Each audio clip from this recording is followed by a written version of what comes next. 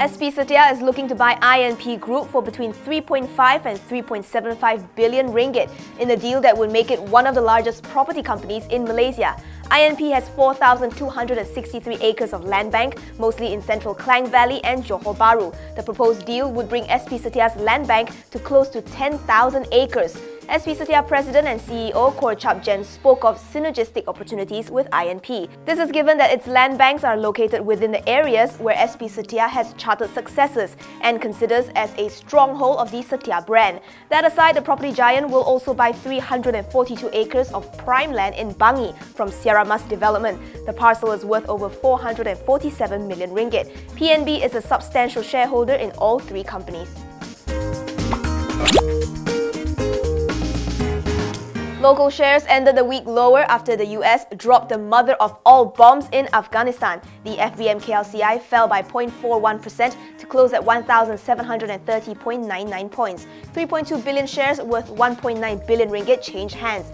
Losers beat winners by 801 to 171, while another 289 counters were unchanged. Nestle Malaysia led the decliners. Investors were jittery after the US dropped its largest non-nuclear device on an ISIS complex in Afghanistan on Thursday. The move is seen by some as a warning to North Korea, which is expected to launch another nuclear weapons test tomorrow. The US is said to be preparing to launch a preemptive strike if it is convinced that Kim Jong-un's regime will follow through with its 6 nuclear tests. China is now warning that a conflict over North Korea could break out at any moment.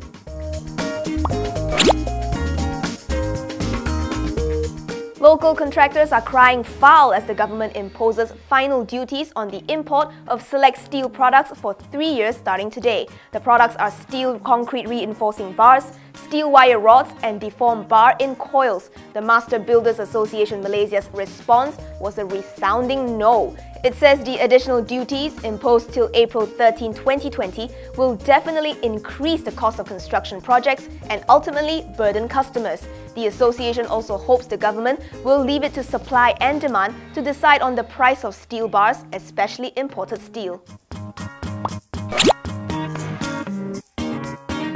BMW Malaysia is confident of its sales growth this year after recording a bullish performance in the first quarter. The car maker saw total sales rise by 17.6%, up from 2,210 last year to 2,600 units. Sales of BMW cars jumped nearly 18% to over 2,100 units, while Mini Cooper sales rose 5% to 207 units.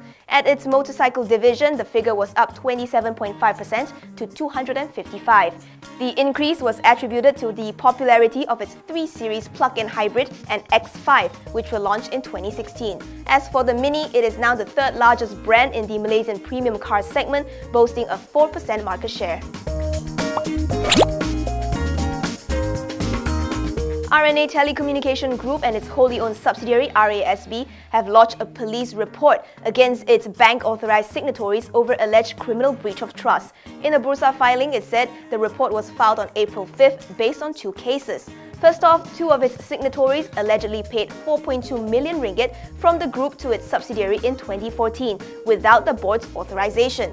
In the second incident, a signatory of the subsidiary allegedly paid 4.2 million ringgit from the parent company to Infogenetic. The group said neither the parent nor the subsidiary has any business relations with Infogenetics. Separately, RNA said the High Court has allowed the application of a restraining order pursuant to the Companies Act. RASB was sued by Maybank Islamic back in October 2015 after it defaulted on a loan payment of about 30.5 million ringgit.